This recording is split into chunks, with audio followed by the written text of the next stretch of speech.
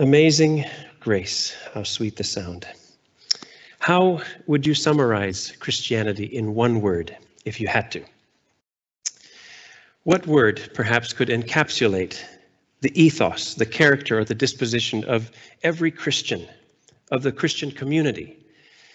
I'm sure it would be difficult to try to encapsulate all of it into one word, and it would be hard, you'd be hard-pressed to argue one word or another. Perhaps you could use truth, or you could use the word love.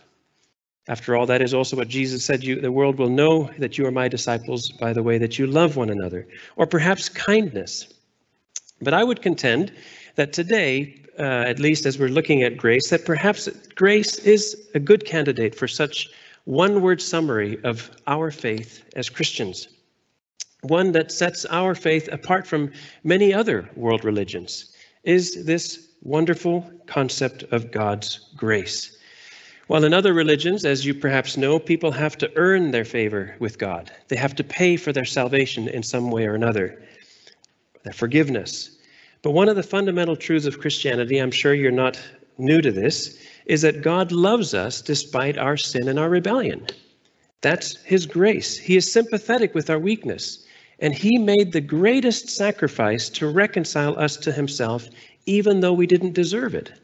He chose not to count our sins against us, and instead to freely give us eternal life, to give us the perfect righteousness of His Son. That is grace. One well-known acronym for grace of GRACE is God's riches at Christ's expense. And the Bible tells us that God displayed His grace in that way that He did to us, Ephesians 2:7, so that in the coming ages He might show the immeasurable riches of His grace. In other words, Christians, you and me, are objects of God's grace put on display for the rest of the world because we're the ones that have received His grace. So when the world searches for grace, they should be able to look at you or me or our community as a fellowship of Christians. But why is it that the church is sometimes the last place for the world to find grace on display? Philip Yancey, in a book entitled What's So Amazing About Grace, he writes about his own journey of faith and his search for grace. And he writes on page 16, I rejected the church for a time because I found so little grace there. Unfortunately, what the church often displays is what Yancey terms ungrace. He says, grace is Christianity's best gift to the world, a spiritual nova in our midst, exerting a force stronger than vengeance, stronger than racism, stronger than hate. And sadly, to a world desperate for this grace, the church sometimes presents a form of ungrace. Now, if we are to be to the world around us an exhibition of God's grace, I think we need to simply heighten our awareness of God's grace upon our lives and also deepen our appreciation for His grace. Because it doesn't just take, well, I'll just try harder to be more gracious. I think if we truly dwell on the grace of God poured out for us, to truly heighten our awareness and deepen our appreciation of it, then we begin to be more gracious people. Yancey's book is a good way to heighten our awareness. It's also, but so is a study of the book of Romans, which we've been doing since last March. Because Yancey, in his opening acknowledgments, says, I should also thank the Apostle Paul, who in his magnificent letter to the Romans taught me everything I know about grace. That's why we've been studying the book of Romans. I hope as well that the result of it will mean that we truly appreciate God's grace upon our lives, as much as the book of Romans is such a wonderfully theological book about our faith. And then while Yancey had rejected the church for a time because I found so little grace there, he also writes, I returned, meaning I returned to the church because I found grace nowhere else. And so I also hope that through our study of Romans, especially where we are now in chapter 5, the verses we're going to look at today, that we as a church, as a community of Christians, that we are a people who are aware of and appreciate deeply God's grace, so that we become a place that the world will see grace, the grace they long for, on display in living, vivid color. So today, we're going to review, first of all, where we've just come from, because now it's a new year. The last time we were in Romans was back in November. So we're going to review quickly where we've come from in these first 5 chapters of Romans, and focus our attention on the last few verses of chapter 5, which brings to us this glorious conclusion about God's grace that has abounded to us, which now, as Paul says, now reigns in us. And like I did when we were last in Romans, I also want to talk about 5 ways that God's grace can be displayed in your life and mine. Now, as I said, just knowing these 5 areas, and there's certainly going to be more than 5 ways that God's grace is displayed, just knowing them doesn't make us more gracious people. Hopefully, as a result of today's worship service and message today, that we'll be more aware of God's grace in our lives. We'll appreciate the ways that God has shown us his grace.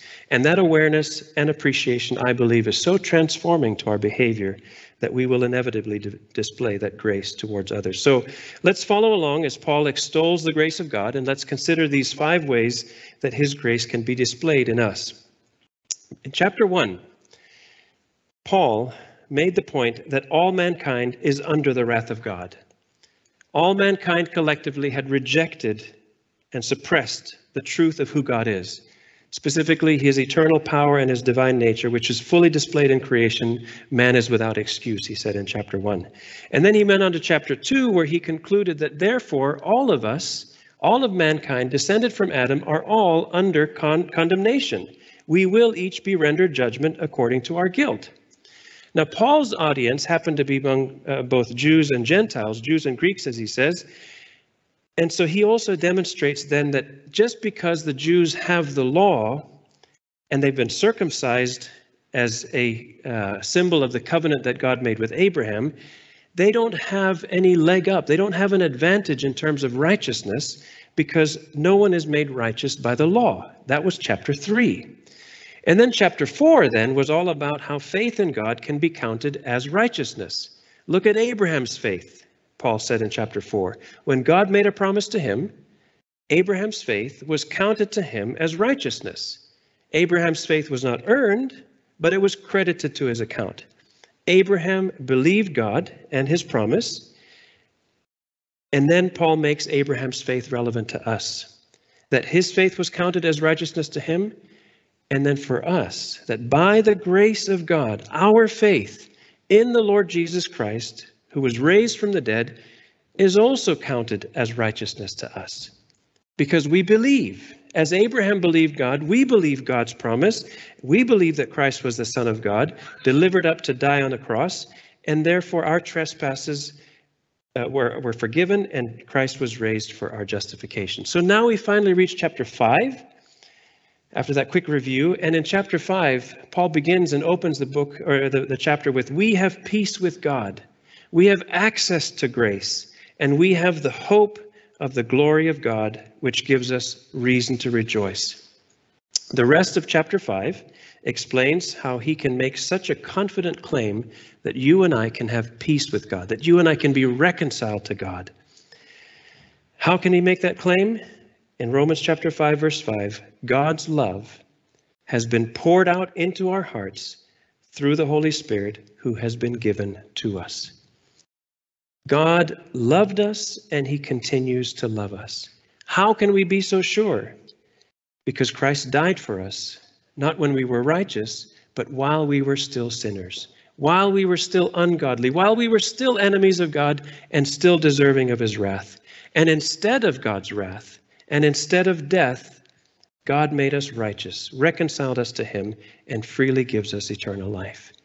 Friends, that is the amazing grace that we need to be dwelling on day in and day out. That is the truth in a nutshell of God's amazing and abounding grace on display, that instead of wrath and death, which we did deserve, you and I received eternal life, which we didn't deserve. And then as we get to the end of chapter 5, Paul is explaining how God can just count our faith in Christ as righteousness. Because normally that's not the way it is. Normally injustice is you get condemned because you're guilty, and that's it. How can God simply count Christ's righteousness to our account? Well, he goes on to explain about Adam and the difference between Adam and Christ.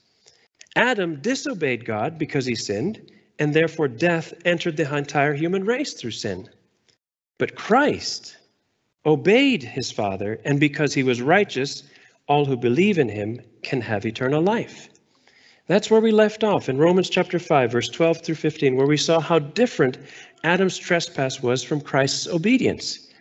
Yes, they all affected everyone else, or the one act affected everyone else. That's a similarity. But Christ's obedience was much greater because Christ's obedience actually regenerates. It gives new life. It reconciles us to God. It brings peace, and it gives us access to grace. So as we now turn to Romans chapter 5, verse 17, or 18 to 21, you can turn in your Bibles there with me if you wish. We're going to see Paul describing how the act of Adam and the act of Christ are in fact very similar in that a single act by the one person affects the many, not just the one who committed the act. And as we read this, notice how one trespass leads to the condemnation for all, and one man's disobedience, many are made sinners, and the result being that sin reigned in death. But then when he looks at Christ, one act of righteousness leads to justification and to life for all. And by one man's obedience, many are made righteous. And what is the result of that righteousness? That grace reigns and leads us to eternal life. Romans chapter 5, beginning in verse 18. Therefore, as one trespass led to condemnation for all men, so one act of righteousness leads to justification and life for all men. For as by the one man's disobedience the many were made sinners, so by the one man's obedience the many will be made righteous. Now the law came in to increase the trespass, but where sin increased, grace abounded all the more, so that as sin reigned in death, grace also might reign through righteousness, leading to eternal life through Jesus Christ our Lord. So even though sin may abound, grace abounds even more. Looking back at Adam's disobedience in the Garden of Eden, when he ate from the tree that was in the middle of the garden, that led to the consequence that God had warned him about. He said that in the day that you eat of it, you shall surely die. And his death then spread to all men. Death reigned through that one man, Adam. And it was an immediate death of spiritual separation from God, as well as a physical death, or physical dying that he would eventually succumb to. And notice that it means all men are condemned, that is, all of mankind, to such death, because we were made sinners, even though it was Adam who trespassed, and it was Adam who was disobedient. And then when the law came in, Paul says, to increase the trespass. In other words, it didn't make Adam's sin any less severe. Now, Paul had said earlier, if you remember in our text, that the law brings wrath, but where there is no law, there is no transgression. In other words, having the law, what that simply does is it expressly condemns a behavior. It confirms, basically, that what you have done is indeed sinful. Without the law, you wouldn't have known it. But having the law, then, doesn't make your sinfulness any less severe. It just heightens it. Makes you aware of that what you have done is actually sinful. So between Adam and Moses, sin is not counted where there is no law, Paul had said, but when the law did come, man's sin was exposed. It wasn't diminished in any way. And so, as he says here, the law came in to increase the trespass. But where sin increased, grace abounded all the more. Now, make no mistake, it doesn't mean that the law was what brought death. It's clear here, and also when Paul gets to chapter 7, that what brings death is the sin itself. The law was good, but what the law couldn't do was bring us back to life. And that's bad news. It's bad news for the Jew who was hoping that by obedience to the law he can be righteous, by being circumcised as a sign of the covenant, and by being obedient to everything that God has commanded, he can somehow attain his righteousness. Well, he can't, because you can't be made righteous through the law. And for those of you who aren't Jews, those of you who are Gentiles, you might want to plead innocence. I never had the law. How was I supposed to know it was sinful?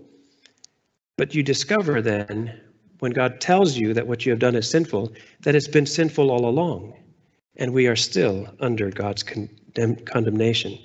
But the good news is that God's grace makes this righteousness a free gift available to Jew and Gentile alike. Whether you're Jewish or Gentile, despite your sin and trespasses, even though sins may have increased by the law, grace abounded all the more. And so God's abundant grace is shown to us in Christ Jesus. But as you're probably about to realize here, is that grace must also be received. Any gift that is offered to you isn't yours until you receive it. And righteousness is a free gift given to us by Jesus Christ or through Jesus Christ, and that is a gift that has to be received for us to enjoy it.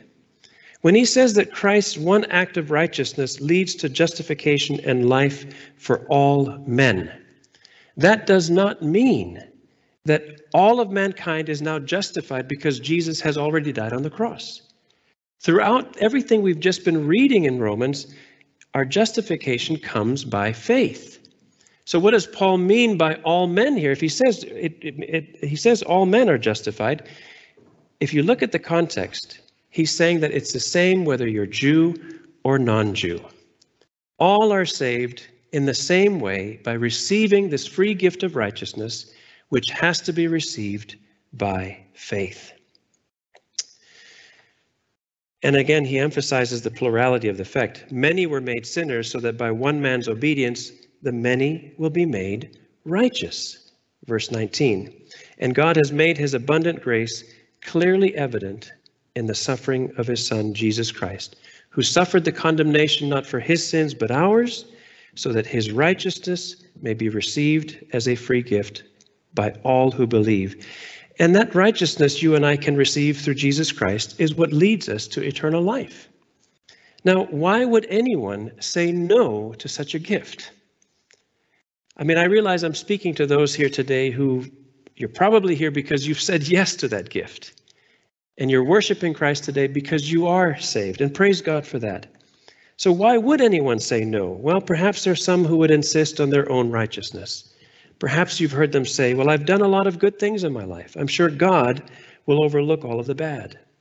Or there's some who might deny that they've sinned at all, so they don't need such a gift. I'm not guilty of anything too terribly bad. What I've done doesn't deserve condemnation from God.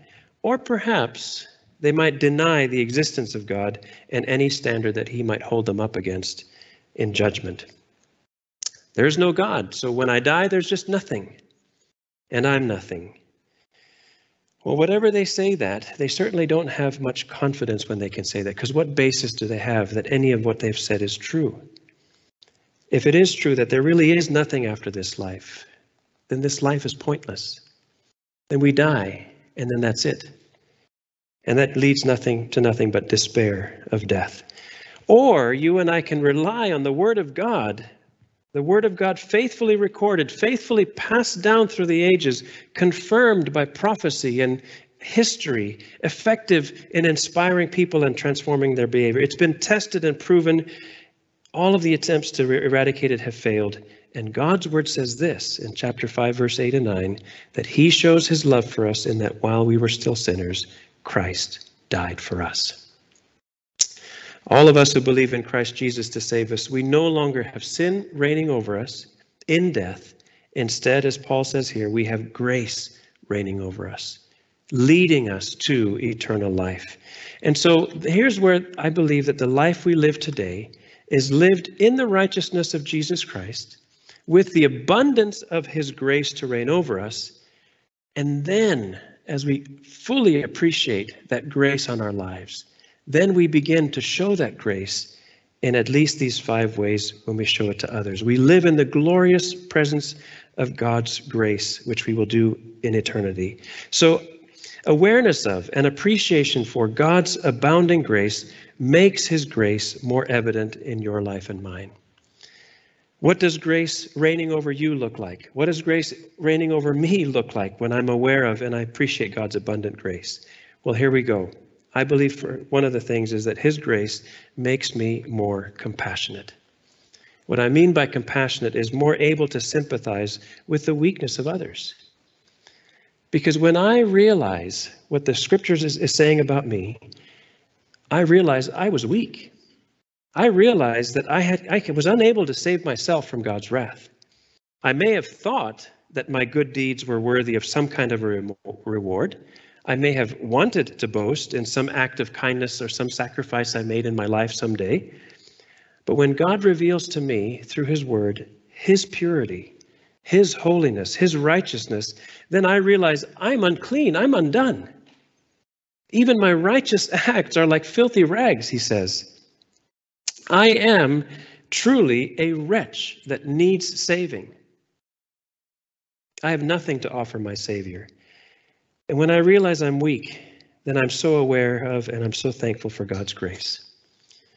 And when I look at others and I see some of their faults, and I observe some of the behavior that God says is sinful, behavior that I know I too am guilty of, my first response will be compassion, not judgment. I know that sometimes I do set high expectations on others, but I have to admit that I've been weak in the same ways. Paul himself called himself the foremost of sinners because he was the one that blasphemed Christ, he persecuted his followers, and he opposed them. He knew his own weakness. He knew that he was an apostle to one so great as Christ only because of the grace of Christ. And he knew it was foolish to boast in anything other than in his weakness.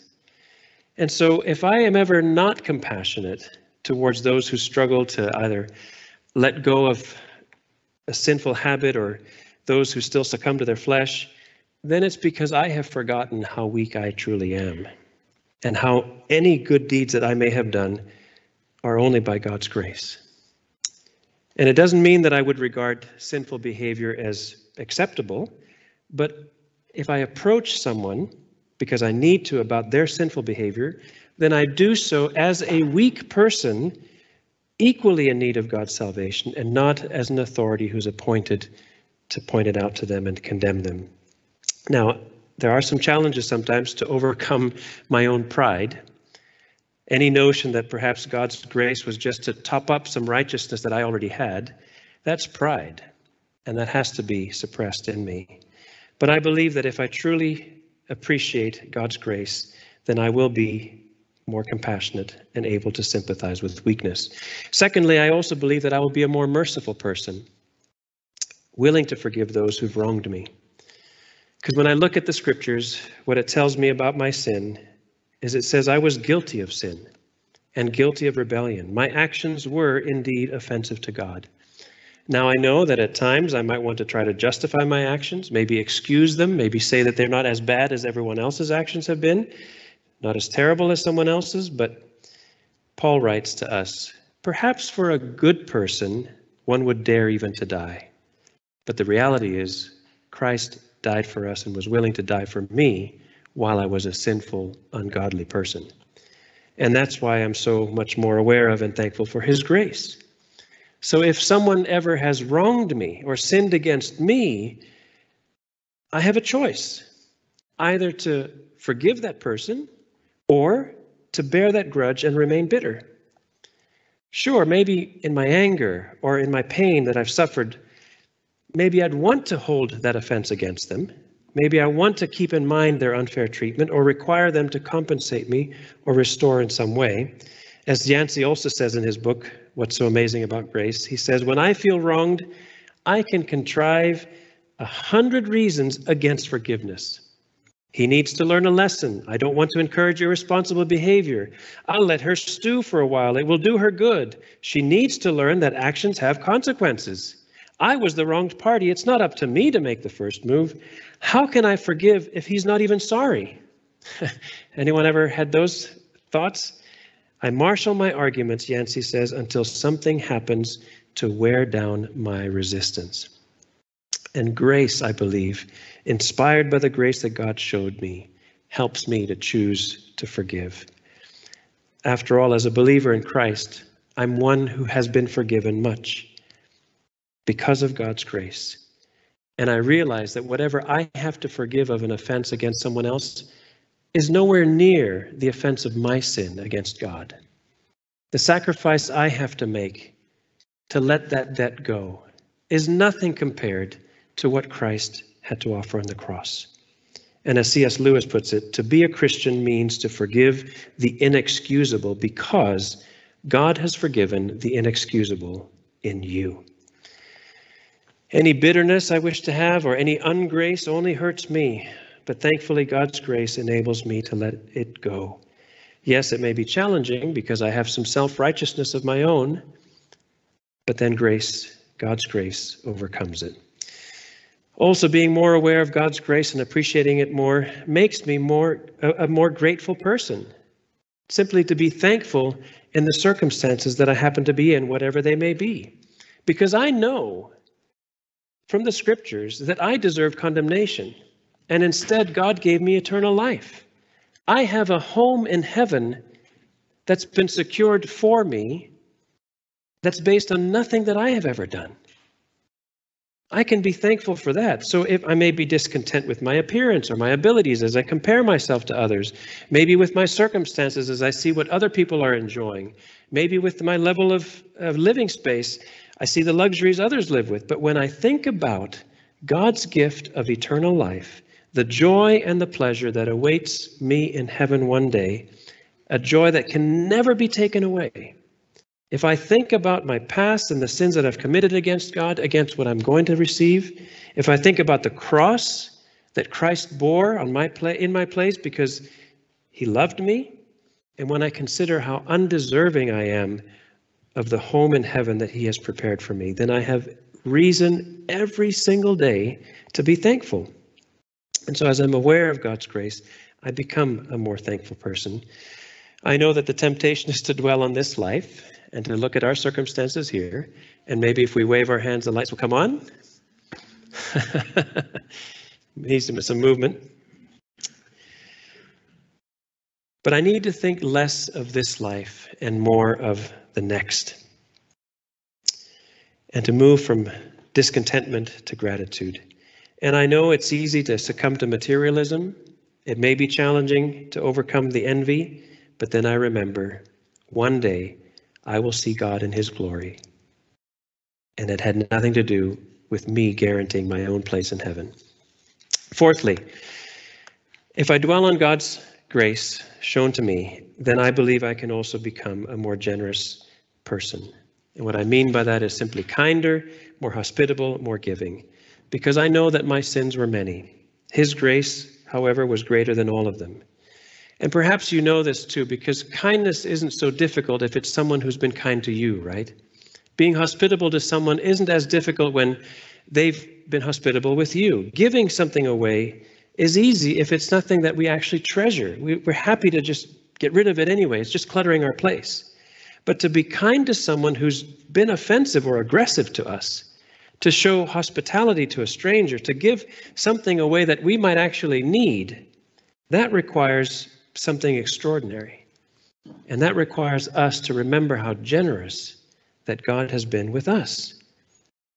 When we were undeserving, the kindness, the goodness shown to us, how much he was willing to sacrifice of his own son. What sacrifice do I have to make to be generous to someone else and show them some kindness or hospitality or give them a gift? How does what I have to sacrifice compare with God's gift to me? What price must I pay for compared to the sacrifice that Christ made?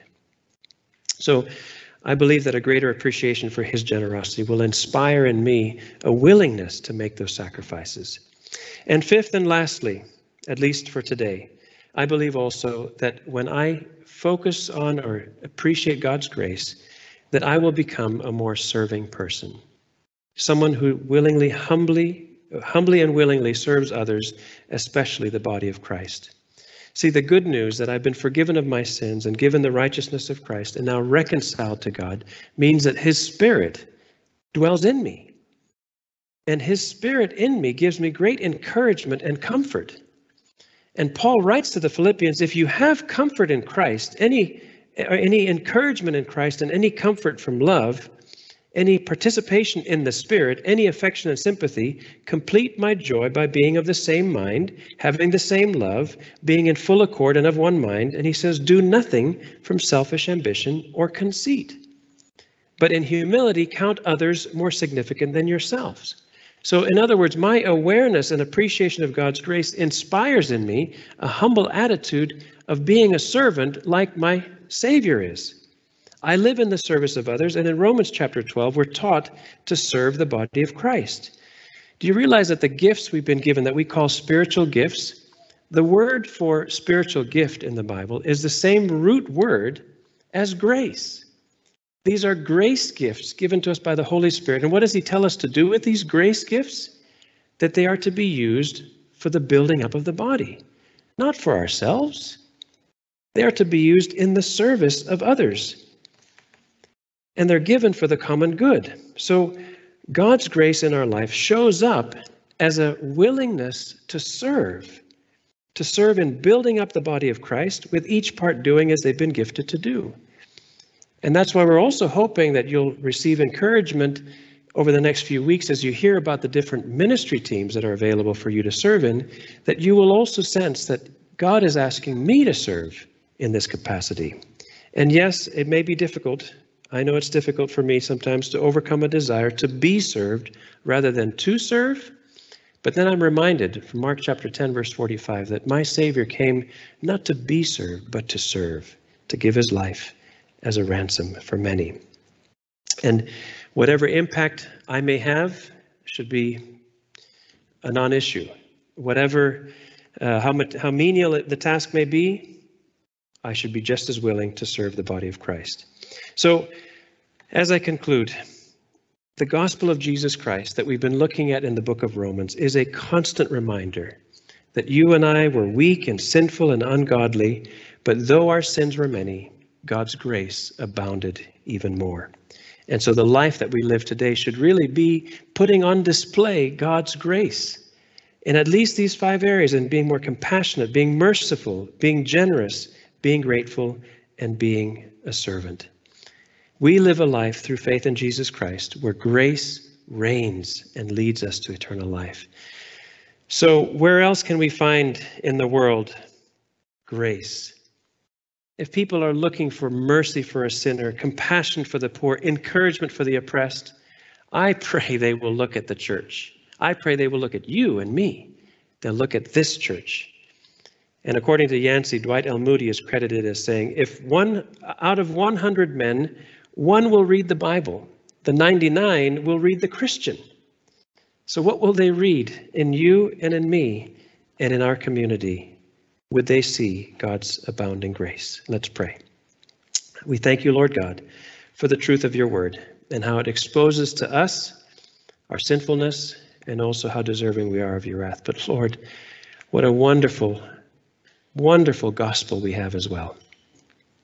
Your abounding grace shown to us. And I pray, Lord God, that today, since we've been focusing on it, that you would see much fruit from today's worship service, where we have focused on your abundant grace.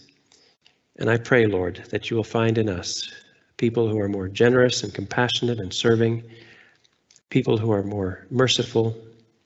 Lord, for your glory, in Christ's name we pray. Amen.